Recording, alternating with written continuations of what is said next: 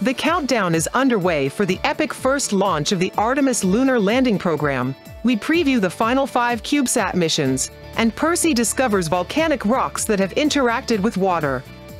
Get ready for our return to the moon, today on WSN Space Newscast.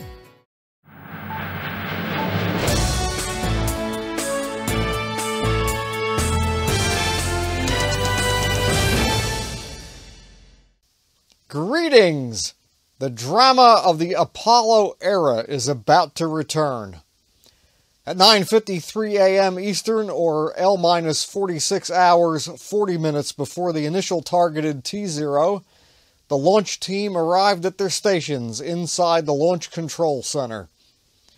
At today's mission briefing for reporters, officials noted that there were no significant problems on the launch vehicle. Artemis mission manager Mike Sarafin did report one small issue with communications coverage plans for the Orion and ICPS upper stage, which he expected to be resolved very quickly. Regarding the 4-inch hydrogen bleed disconnect, which leaked on the last wet dress rehearsal, the launch director said that they will know if the connection is tight by around 3:30 Eastern on Monday morning. There was considerable discussion of the potential abort scenarios and outcomes of the mission. Here are some of the briefing highlights. This is something that has not been done in over 50 years and is incredibly difficult. We will learn a great deal from the Artemis 1 test flight, and through this experience, we will change and modify anything necessary to prepare ourselves for crewed flight on the very next mission. We understand that there's a lot of excitement about this, but the team is very focused. In terms of our mission priorities, they determine our courses of action. Our number 1 mission priority is to test the vehicle at lunar reentry conditions. We need the rocket to do its job in order to set those initial conditions up. Number 2 priority is to demonstrate the vehicle in the flight environment. Number 3 priority is to retrieve the spacecraft for programmatic cost savings and reuse of avionics. Also to reuse the crew module for environmental testing, and then to retrieve the data on board. And then number 4 is what we call bonus objectives, our payload objectives. So we're really focused on that. Once we lift off, we'll start immediately, about 7 seconds in, a roll to the heads down position to put Orion in that heads down position.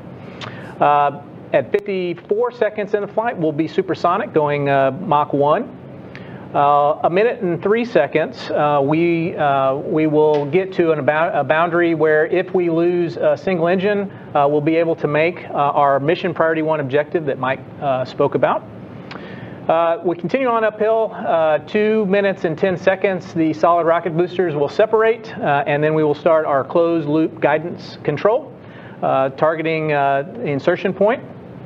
A little later on, about a minute later, at 3 minutes 11 seconds, we'll have the SM panel jettison, which will expose the service module and the stowed solar arrays on that module. 5 seconds later, we'll have the last jettison, or the launch abort system jettison, and that will expose the Orion crew module. That will be the start of our abort capability. After that last jettison, we will start with our Mode 2 abort, which is also known as untargeted abort splashdown. We'll continue to press. After 3 minutes and 23 seconds, we'll have a boundary which we call press to MECO. If we lose a single engine, we'll be able to make full mission after that 3 minutes and 23 seconds. Following that, around 5 minutes or so, as the combined vehicle continues on uphill, the SRBs that we previously jettisoned will splash down in the Atlantic. Continuing forward, we'll have at 7 minutes and 26 seconds, we'll start our overlap of our Mode 4 abort, also known as abort once around, which means we can make the Pacific or off the coast of California. And then we will end our Mode 2 abort at 7 minutes, 33 seconds, which will be the point at which our initial impact point, our instantaneous impact point, reaches the coast of Africa. At 8 minutes, 1 second, we'll command MECO, and we'll leave the vehicle at about 400,000 pounds weight. Continue on from there. We'll deploy the solar arrays from the service module at 18 minutes MET. That'll take about 12 minutes and give us the ability then to charge the batteries on the Orion capsule. Continuing forward, once we deploy the solar arrays, we'll have our perigee raise maneuver, which will bring up our perigee from 16 nautical miles perigee to 100 nautical miles. That will be at about 51 minutes, and that'll be about a 20-second burn. Continuing forward, we will have our final burn that is done by the ICPS upper stage. That will be the translunar injection burn at approximately an hour 36 minutes, following shortly at around an hour and 44 minutes splashdown of the core stage in between Hawaii and the West Coast. About 10 minutes after we do the TLI burn completes, which is an 18-minute burn, we will then separate the upper stage from the Orion space capsule. The Orion space capsule will continue on to the moon and its mission. And shortly thereafter, I will hand over to Rick LeBrode, the lead flight director for this mission, and he will start with his modal survey. So, Rick? All right. Thank you, Judd. All right, and as Judd said, after TLI, Orion will be on its way to the moon. On the trip out to the moon, we're going to perform a series of small correction burns. It's just to make sure that when we encounter our first lunar encounter is going to be on target. That'll be on flight day 6. When we pass by the moon, we're going to be approximately 60 miles off the surface of the moon. And that's when we're going to do our first large burn. It's called the outbound powered flyby. And that burn is going to then send Orion up to the distant retrograde orbit. So on flight day 10, we'll do our second large burn, and that'll actually insert Orion into the DRO, the distant retrograde orbit. We'll spend just under 2 weeks in orbit around the moon. And then on flight day 23, we're going to go ahead and depart DRO and start heading back to the moon. That's our DRI burn. And then on flight day 35 is when we'll encounter the moon again, and we'll do our return power flyby, our last large burn, and that burn actually is going to target entry interface. It's essentially our deorbit burn. And then on the return leg, we'll continue to do a series of those correction burns to make sure that we're right on target for the entry interface. Throughout the mission, we're also going to be performing a lot of checkouts and demonstrations just to get a better feel for how Orion's going to operate in that environment. Also, if at any time during the mission Orion encounters a problem, a serious problem that warrants bringing Orion home early, we can select early return trajectories. We also call them aborts. And it's really dependent on what phase of the mission we're in when that happens. On the outbound leg, we could do direct aborts, where we just turn around and come right back to the Earth. Or we could change the trajectory to a lunar flyby. Once we've gone into the DRO, we're a little bit more limited, but we can depart early if necessary and the timing's right. And then in all these cases, it would just bring Orion back. It would bring EI in earlier to get it back safe and sound. The teams, we've worked through all these scenarios. We're fully trained on all the various options, have those standard procedures to take care of these actions if necessary. And then once we've done our RTC 6, our return trajectory correction burn number 6, then we'll hand over to Judd's team for the last phase of the mission. All right, thanks, Rick. Yeah, as Rick mentioned, essentially our deorbit burn is way back at the moon. That return power flight by burn. That's about a week before we get to the Earth, and that's targeting an entry interface point in space, and that's 400,000 feet above the Earth's surface. And for this particular launch day on the 29th, that'll be just to the southeast of Hawaii. 20 minutes prior to that entry interface, we will separate the crew module from the service module, and the crew module will perform a separation burn that will raise its altitude slightly, make that make sure that we have a proper separation and proper angle to re-enter the Earth's atmosphere. We'll be performing a skip entry on this mission. Essentially, we'll come in at 400,000 feet at about a little over 24,000 miles per hour. We'll dig into the Earth's atmosphere at about 200,000 feet above the Earth's surface. We'll roll to make the capsule's lift vector go skyward again. We'll get to an apogee of the capsule around 250,000 feet, and then we'll continue to descend down into the atmosphere all the way to the Pacific Ocean. We'll have various milestones along the way, particularly at around 28,000 feet. We'll jettison the forward bay cover that will expose all of the main parachutes and drogues. And by that time, we will have slowed down from that 24,000 miles per hour to roughly 500 miles per hour. 300 miles per hour. We'll deploy the main chutes and come down a soft landing in the Pacific Ocean, right in the vicinity of the recovery forces. We will stay in the ocean for approximately 2 hours while we do some thermal soakback tests to test the capsule for when the capsule becomes crewed on Artemis 2. And then we will hand it over to Melissa Jones and the recovery team. Back to you. Judd and Rick, thank you so much for that detailed look at what to expect. And yeah, why don't we turn it over to Melissa now for recovery? Thank you. Ready to quote at that time is 1 in 125. And the team does what they call a probabilistic risk assessment based on the known failure modes of the individual subsystems, levels of redundancy, common cause failure, a whole host of factors. And they look at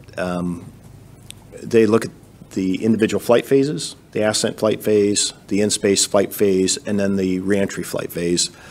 And anything that is seen as a catastrophic cause associated with that probabilistic risk assessment goes into the assessment. And then each cause itself, whether it's number 1, number 5, number 100, is assigned a probability. And some of our top risk drivers are common to any other program out there. Micrometeoroid orbital debris is a key risk driver. The parachute system on the vehicle is a key risk driver. And we've got a couple of others that, the heat shield, the reentry thermal protection system, those are all critical systems that have to work. And those are on our top drivers.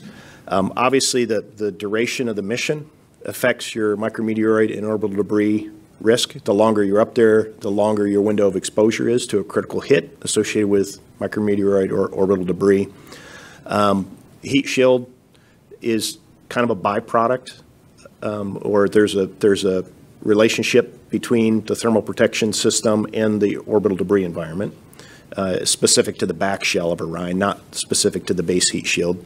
The base heat shield is not exposed until you get to crew and service module separation, which is only about 20 minutes prior to entry interface. So the opportunity for a micrometeoroid deploy or micrometeoroid impact is very limited associated with that. The other top risk drivers that I can think of, the SLS avionics and software, the Orion propulsion system were all key drivers. So, each of those has a different flight phase effectivity. Obviously, the SLS avionics and software only affect the launch vehicle up to the point where it's done its job. Orion has a much larger window of exposure to all of its risks. The propulsion system has to work from the point that it separates from the launch vehicle all the way to the point of entry interface. So each of those have a different ranking, and those are the top risk drivers that come to mind right now. And that's what drove that 1 in 125 number. Under the radar, there's some concerns about how long SLS has been out on the pad, exposed to elements. Perhaps this is a question for Mike.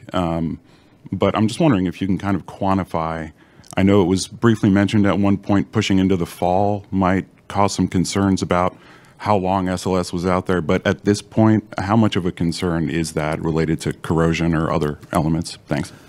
Yeah, we do track what we consider to be limited lifetime items, and we've got a whole host of systems that either were previously activated or we had to be mindful of their timing relative to setting up for a launch attempt. Certainly the loading of hypergolic fuel that's used for reaction control systems is one of those items that we look at.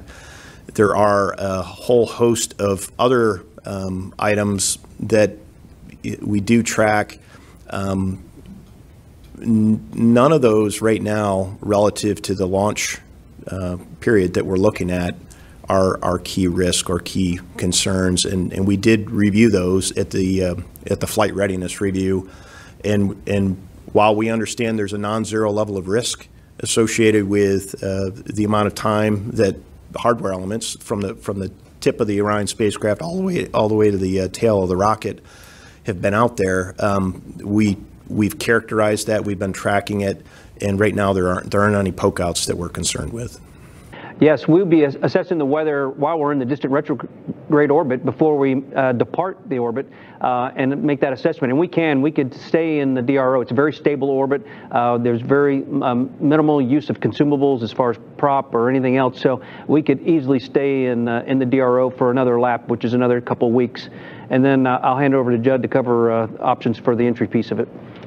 Yes, for the entry piece, essentially our trajectory over the face of the Earth is set way back at that RPF or when we do our deorbit burn from the moon. So we only have a fixed amount of things that we can do to correct that. We do have the ability to essentially, if depending on where we decide we want to do that, we have the ability to modify the timing that we get to the Earth by maybe plus or minus a day, but that means we have to know really a week in advance.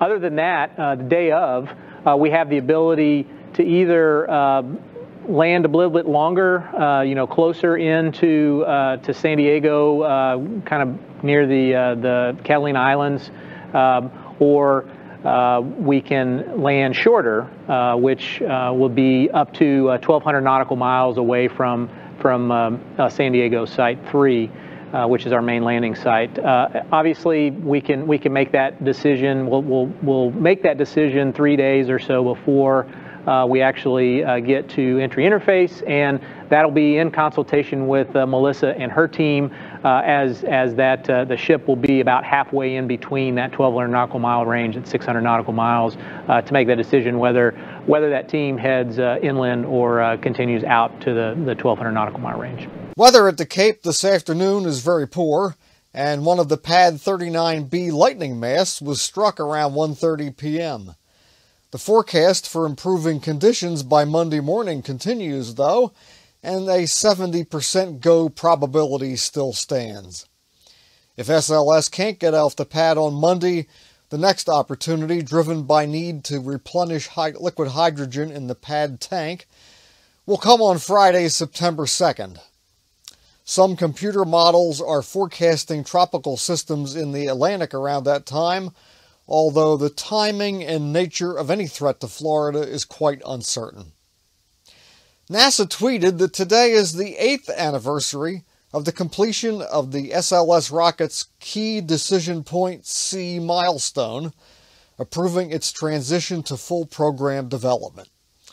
Looking back at the press release from that date, we see that initial flight was slated for no later than November 2018, which was said to be a conservative schedule commitment. Today's tweet also noted the work of more than 1,000 contractors across the U.S. over these past 8 years.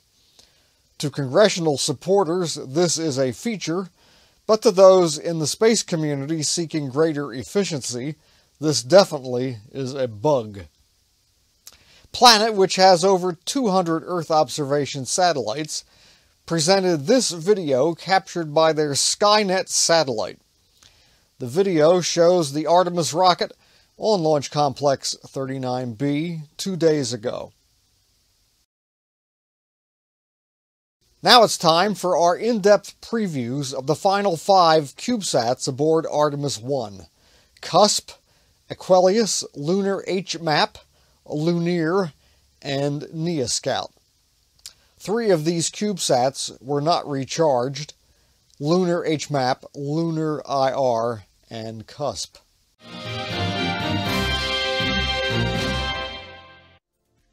Just a bit bigger than a box of cereal, one of the first CubeSats to travel in interplanetary space will be NASA's miniature space science station, dedicated to studying the dynamic particles and magnetic fields that stream from the Sun. The CubeSat to study solar particles, or CUSP, will hitch a ride out of Earth orbit aboard the first flight of NASA's Space Launch System, or SLS.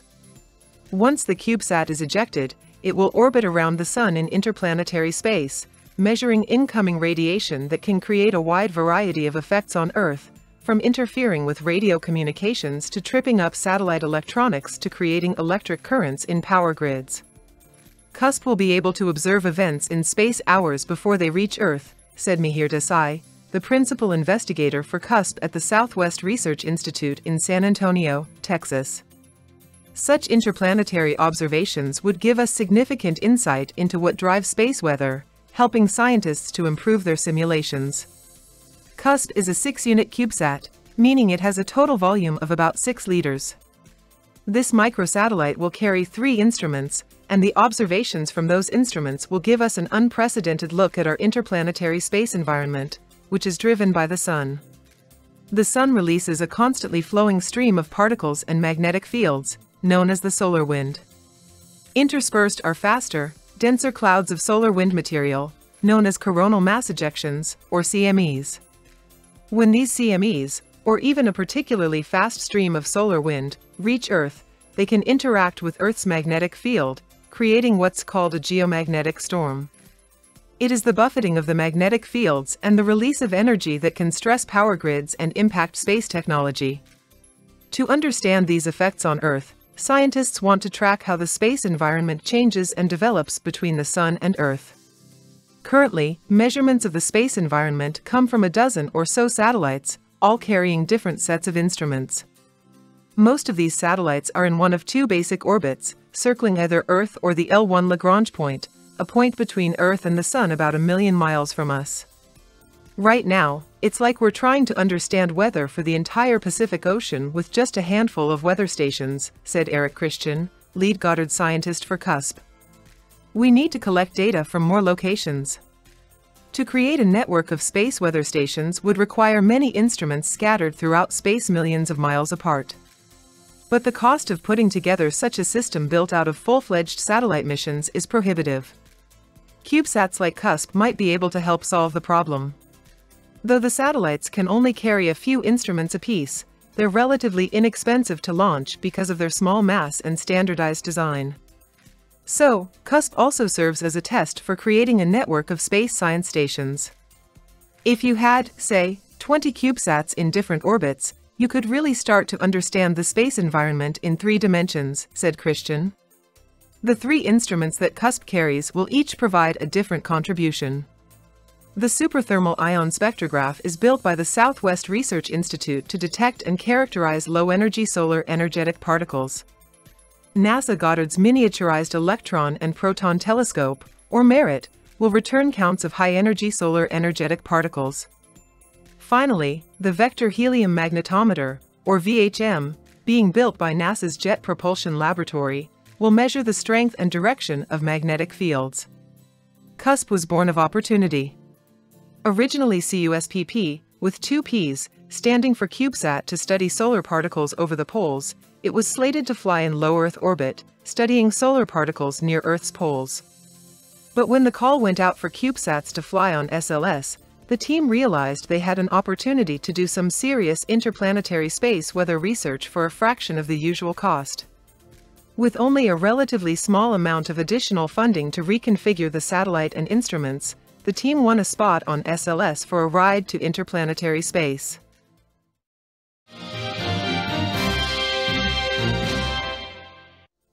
Aquarius, developed jointly by the Japan Aerospace Exploration Agency, JAXA, and the University of Tokyo, will travel to Earth-Moon Lagrange Point 2, an Earth-Moon orbit where the gravitational pull of the Earth and Moon equal the force required for a small object to move with them. The Cubesat will demonstrate trajectory control techniques within the Sun-Earth-Moon region and image Earth's plasmasphere, a region of the atmosphere containing electrons and highly ionized particles that rotate with the planet. The name stands for Equilibrium Lunar Earth .6U spacecraft. Skywatchers will also notice that it is the name of a small constellation of faint stars listed by Ptolemy. The name is Latin for little horse. Equilius will measure the distribution of the plasmasphere, providing important insight for protecting humans and electronics from radiation damage during long space journeys. The Cubesat will also measure meteor impact flashes and the dust environment around the Moon, providing additional important information for human exploration. Equilius will be powered by 2 deployable solar arrays and batteries, propelled by a warm gas propulsion system with water as the propellant. Equilius will be released to begin a lunar flyby sequence over a period of 1 to 3 months, followed by maneuvers exploiting Earth-Sun-Moon dynamics over 5 months. This will bring it to a libration orbit around the Earth-Moon L2 Lagrange point using a minimal amount of propellant. It will make observations from this position for about 1 month before the mission ends.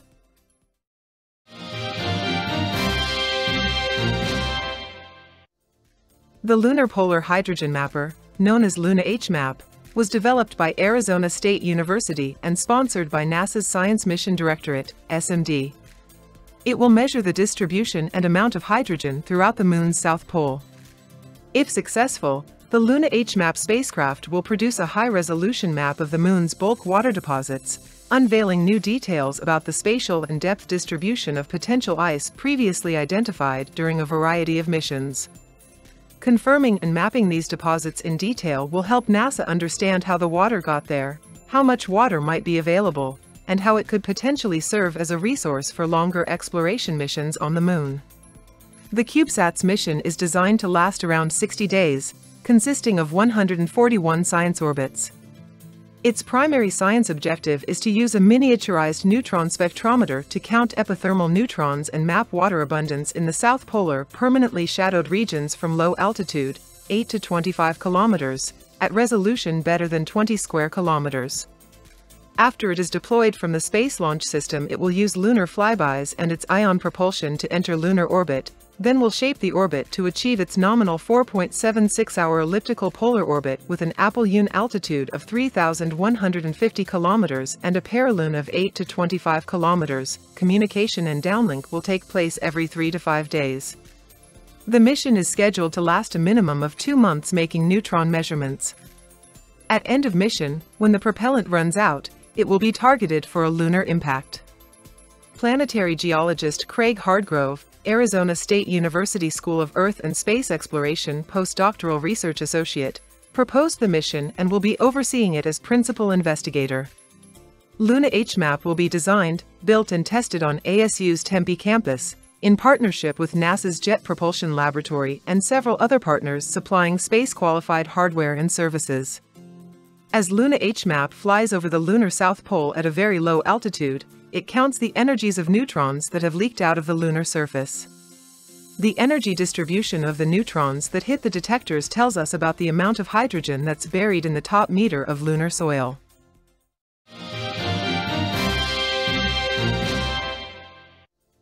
Lunar infrared imaging, formerly known as Skyfire, is a 6U CubeSat designed to perform a lunar flyby followed by a deep space technology test to address questions related to transit and long-duration missions.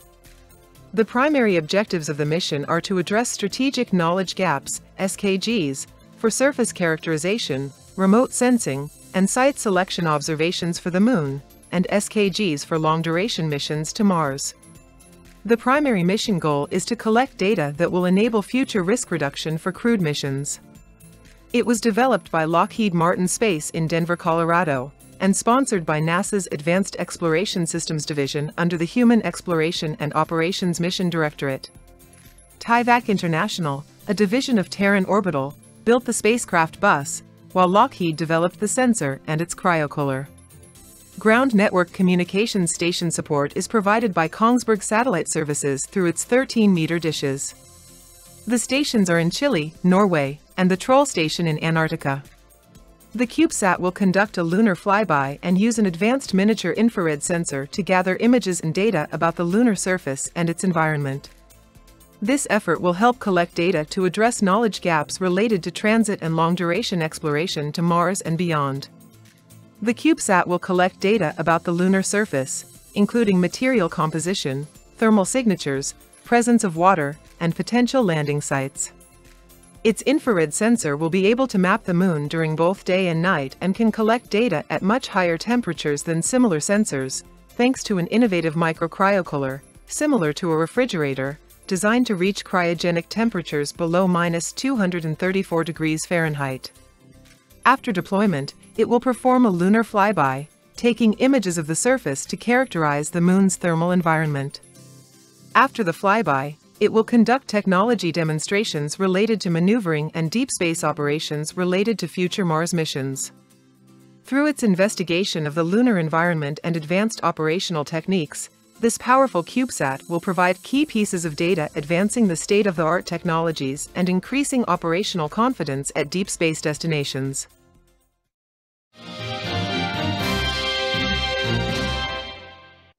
The Near-Earth Asteroid Scout, or NEA Scout, will be the first Cubesat to travel to an asteroid.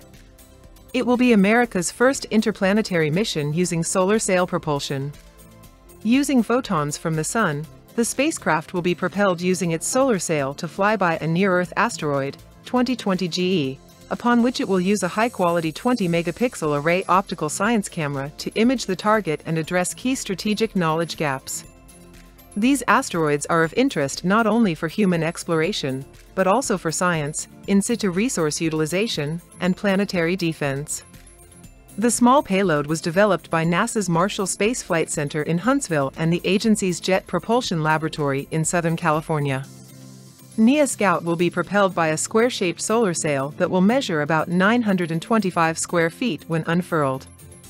The sail is made of an aluminum-coated plastic film that is thinner than a human hair, with an area about the size of a racquetball court.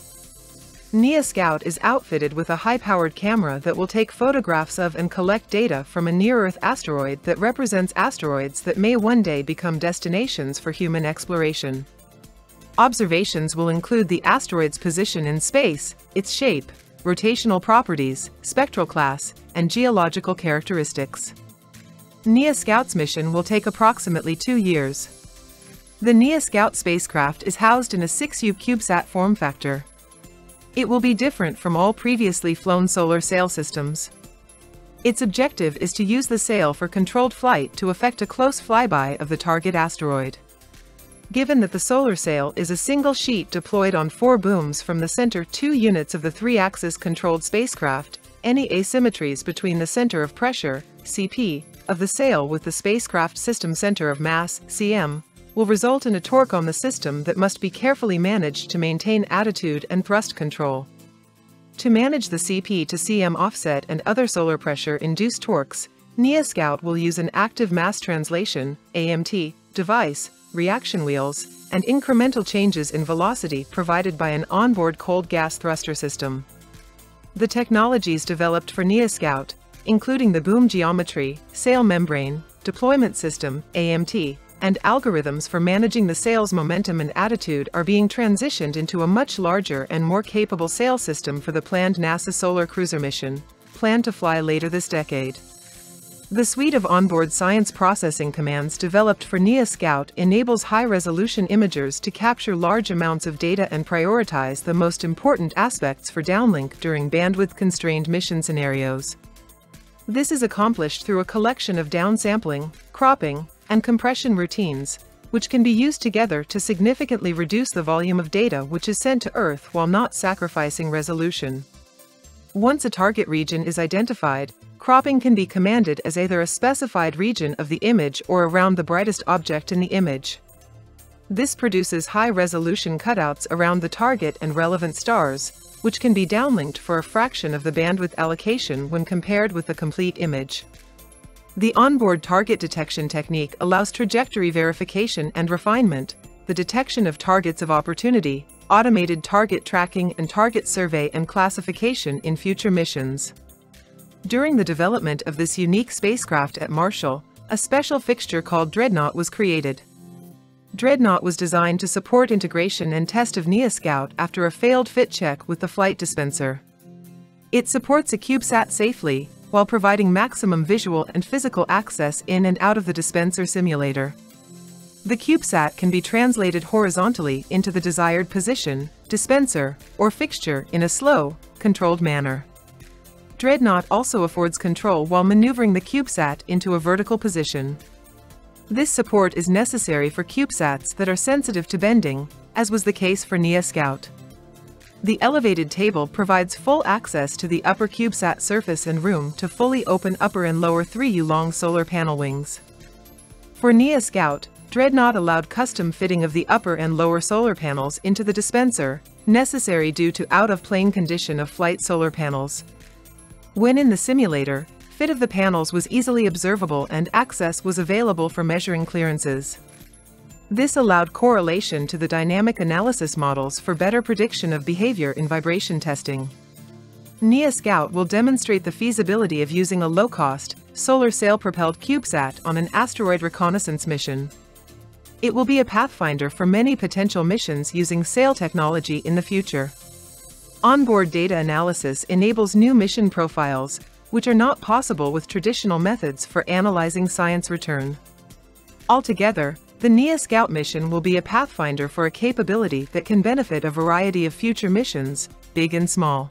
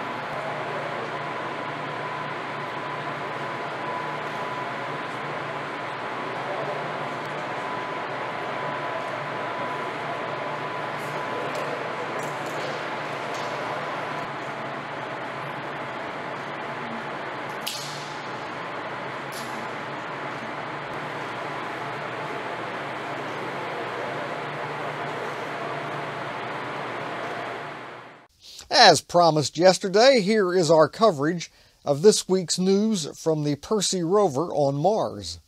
Perseverance makes new discoveries in Mars' Jezero crater. The rover found that Jezero crater's floor is made up of volcanic rocks that have interacted with water. Scientists got a surprise when NASA's Perseverance Mars rover began examining rocks on the floor of Jezero crater in spring of 2021.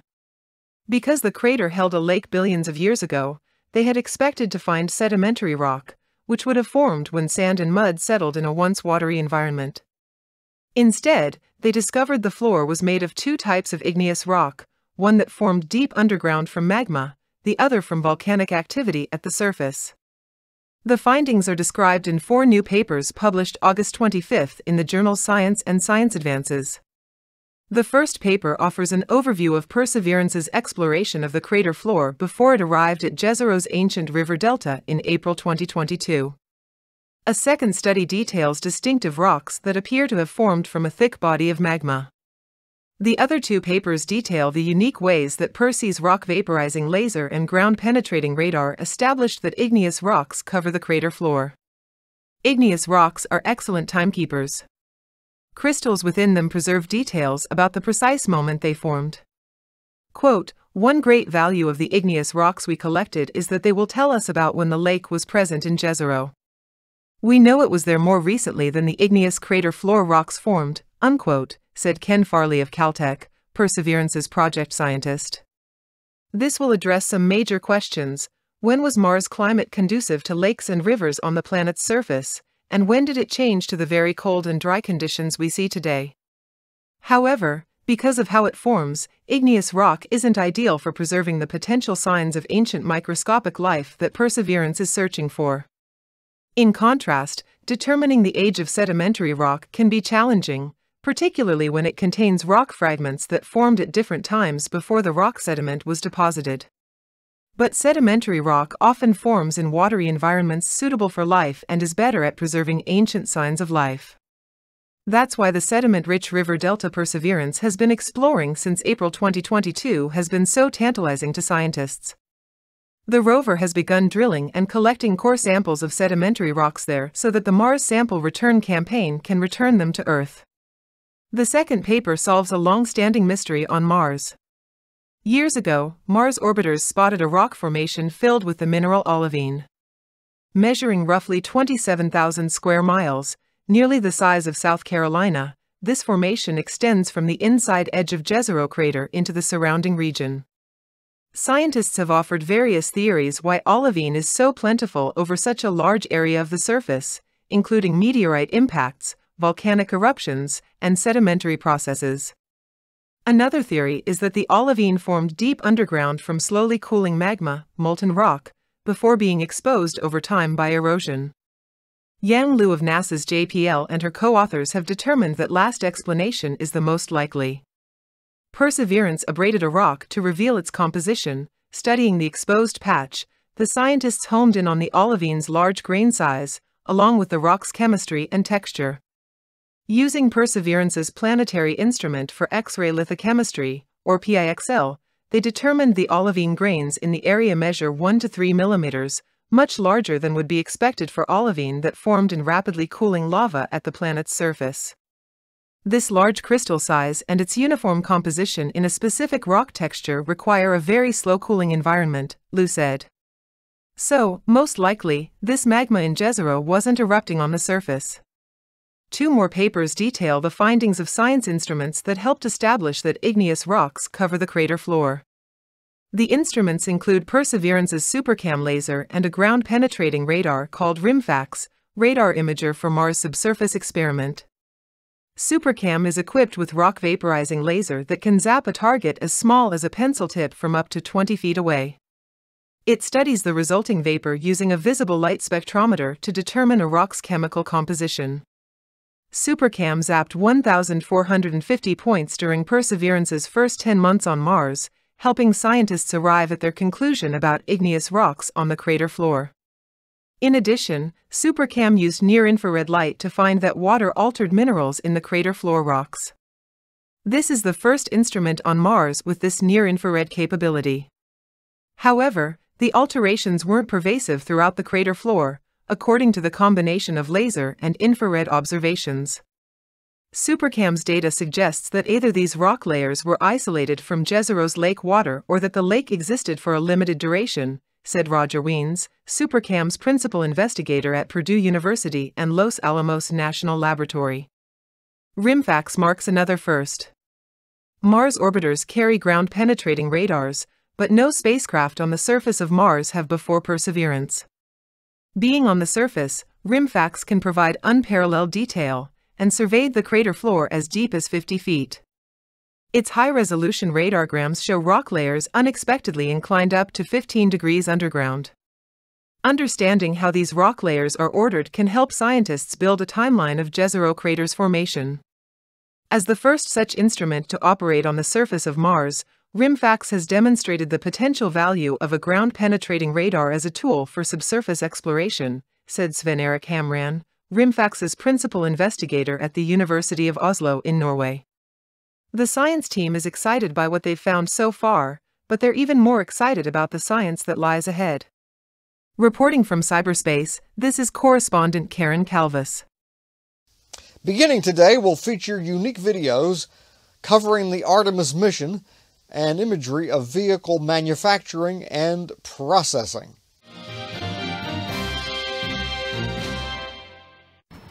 Hi, I'm Jennifer Vollmer. I'm the Flight Ops Integrator for Space Launch Systems Engineering Support Center here at Marshall Spaceflight Center.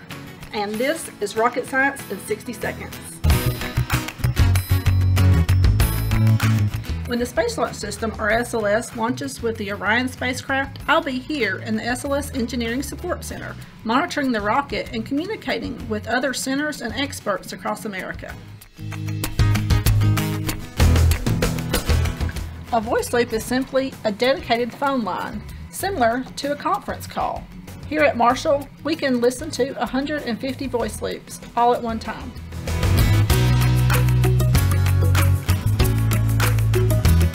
We are always prepared to help solve problems during countdown, launch, and flight of the world's most powerful rocket to ensure we have a successful mission.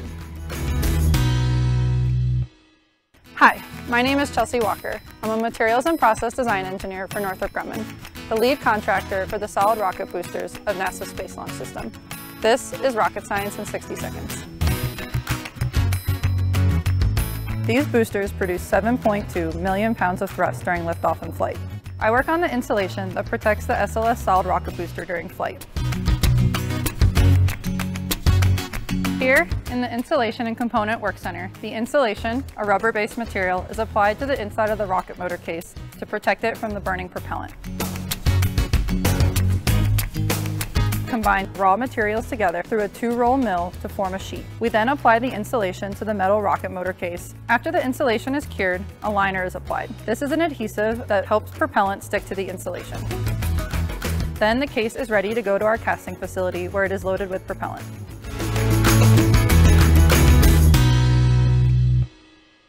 Hi, I'm Amanda Gertie-Jensen, and I'm the Senior Production Manager for Final Assembly for NASA's Space Launch System rocket, and this is Rocket Science in 60 Seconds. The core stage is the spine of the SLS rocket. Its 2 huge propellant tanks and 4 RS-25 engines provide over 2 million pounds of thrust to launch NASA's Artemis missions to the moon. Because of the size of the hardware, the core stage components are connected in 3 major joints. First, we made the forward skirt to the liquid oxygen tank to the inner tank to form the top part of the rocket, or the forward join. Then horizontally, we made the liquid hydrogen tank, followed finally by the engine section. To properly align the flanges as they come together, we use live photogrammetry on 6 bolt locations to make sure they properly align. Hi, I'm Mary Kalajian. I'm an engineer at Aerojet Rocketdyne working with Structured Light on the RS-25 engine program for NASA's Space Launch System rocket. This is Rocket Science in 60 Seconds. Structured light is a process in which light, structured in grids, is projected onto an object so that the resulting geometries can be digitally scanned and analyzed. The RS-25 engine is the size of a car and is made up of hundreds of components. Structure Light allows us to measure and evaluate each part 10 times faster with greater accuracy and at lower costs than we could in the past. We're continuously discovering new applications for this amazing technology. Imagine being an astronaut on board a spacecraft with a damaged part. The damaged part can be scanned and digitally repaired, can then be downloaded on board to the 3D printer, manufactured and applied to the spacecraft. Hi, I'm Jennifer Takeshita. I'm the Teledyne Brown manufacturing lead for the Launch Vehicle Stage Adapter. We're here at Marshall Spaceflight Center, and this is rocket science in 60 seconds. So the LVSA connects the SLS core stage to the interim cryogenic propulsion stage at the top.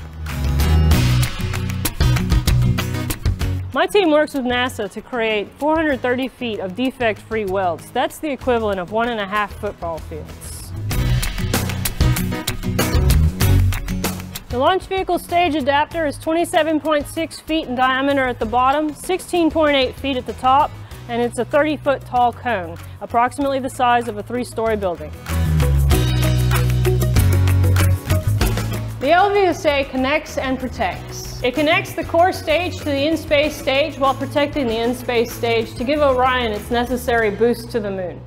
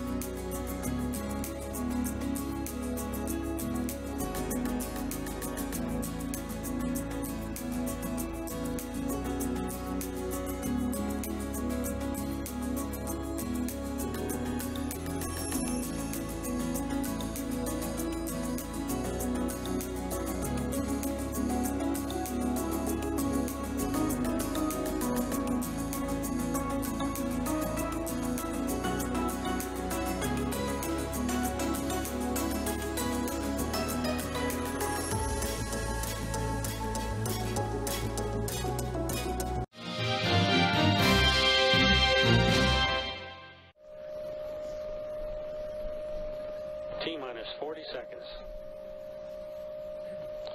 Pad flush is on.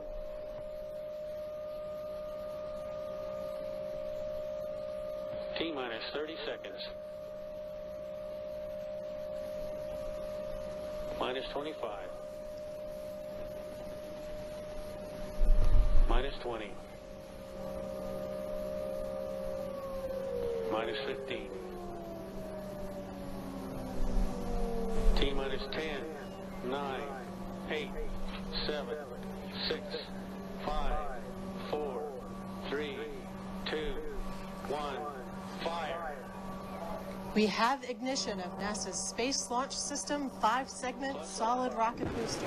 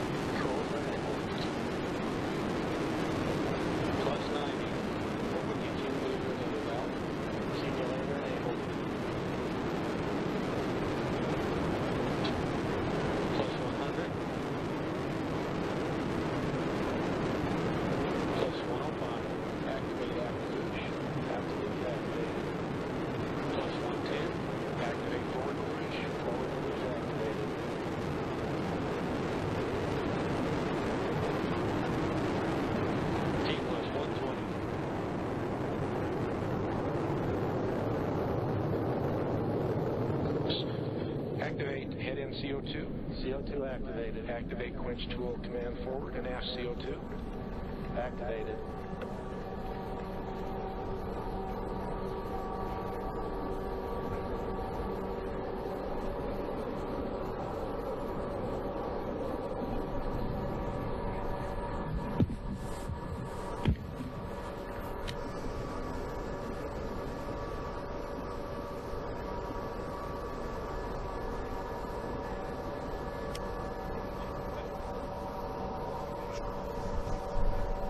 T plus 165 seconds. High-speed data operator, stop recording. The full 2-minute test has concluded. Now the carbon dioxide quench arm pumps 31 tons of CO2 into the booster. The carbon dioxide quenches any burning of the insulation without damaging it to preserve the state it was in during the test. This allows the team to get the best data about how it will perform in flight. There's quite a bit of action remaining for the teams here as they ensure the test area is safe and the data are recorded. Following motor burnout, the chamber will be sprayed with 2,300 gallons of water per minute on the underside of the case to help cool it down. This will cool the chamber from 1,000 degrees Fahrenheit to 300 degrees Fahrenheit. Avionics engineer, verify that the Celestic has finished saving the log files. In work. Roger.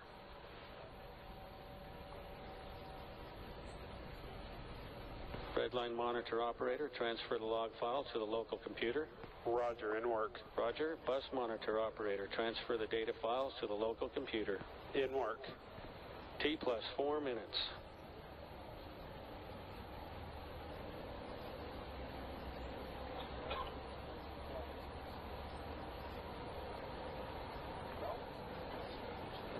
Redline monitor files have been transferred to the computer. Roger.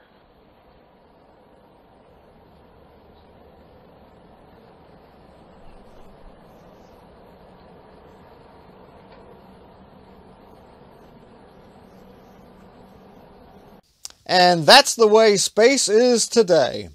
Since this may be our last broadcast prior to the Artemis launch attempt, let us close by wishing everyone involved in the countdown the very best of luck. Go Snoopy, go Sean, go Munikin Campos, go NASA, go Big Orange Rocket, go Orion, and by all means, let's resume the exploration of the moon.